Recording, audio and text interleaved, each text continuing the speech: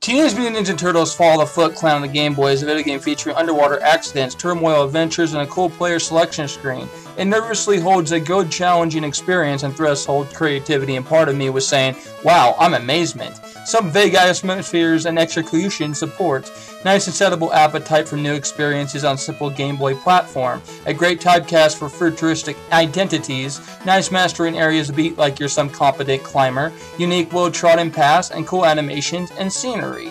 I give this game a boundary score, a 9.4/10. A great turtle riddling experience that you'll actually enjoy. Love the Burrito Master.